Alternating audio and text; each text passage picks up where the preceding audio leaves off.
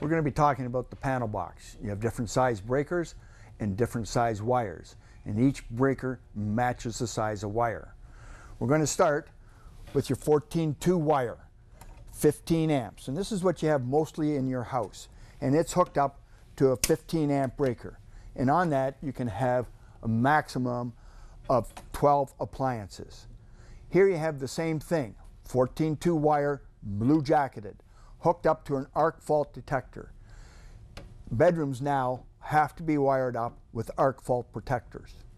Up here we have 14-3 wire, 120 volts, 120 volts on a double pole 15 amp breaker. This is used for split receptacles in your kitchen. Down here we have 10 gauge wire, 120 volts, 120 volts on a 30 amp double pole breaker. This is used for your electric dryer.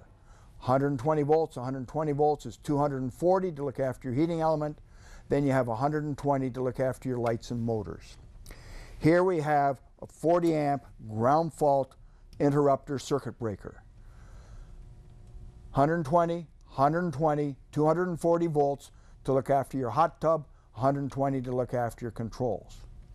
We go over here to this side, we have an 8 gauge wire, 40 amp breaker, double pole. This is for your stove. Again, 240 volts and 120 for your lights and controls. Here we have a 12 gauge wire, yellow jacketed, 20 amps.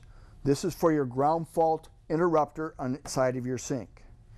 Here we have 10 gauge wire, red jacketed. Whenever you see red jacketed wire, you automatically know it's 240 volts. 120, 240 volts.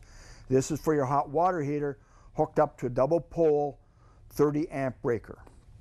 Down here we have 14 gauge wire again hooked up to a ground fault interrupter, and this would be for your Whirlpool tubs.